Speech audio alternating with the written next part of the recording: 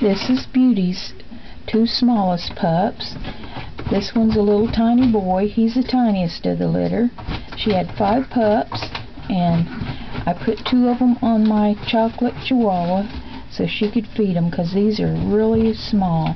He's very small. He's about the size of a fat mouse, probably 2-3 ounces at 3 weeks.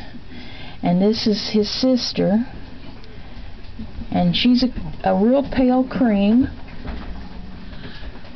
And tomorrow they'll be 3 weeks old. She loves her baby. She don't want me messing with her. Let me see your face, Mama.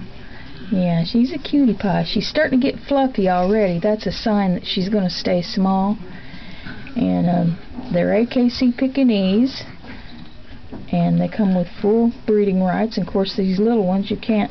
You could breed the little boy right there, but you can't breed the little females usually. I don't know how small this one will stay. Sometimes they'll have a growing spurt, and they'll get bigger than you think they are. But I'm thinking about keeping this little woman. Yeah, we're gonna let her grow a little bit before I decide. And that's my dogs fighting in the background, my Pekingese. They have the run of the room, and this is a little tiny boy. He's getting him some food. He's about the size of a little tiny, maybe a hamster, I don't know. I'm a little worried about him because he's so small, but he's eating good, and Mama loves him.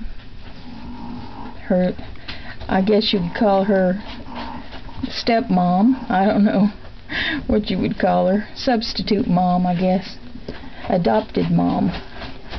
Get back in there and get you some num-num.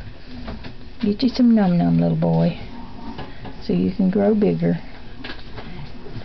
And I started supplementing him on a bottle a little bit, not much, but she's feeding him really good, so I think he'll do okay as long as he keeps eating.